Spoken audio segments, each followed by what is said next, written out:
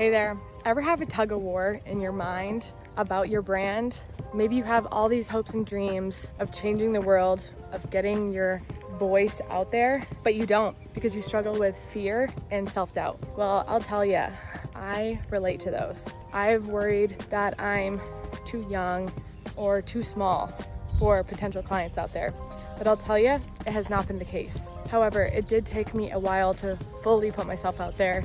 I didn't do much marketing for my own brand. It was almost like I didn't want people to know that I was taking this thing seriously.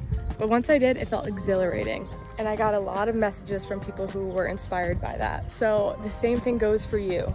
I think it's time for you to step up and start taking your brands seriously. You can no longer be hiding in the background hoping that someone will discover you. It just doesn't work that way.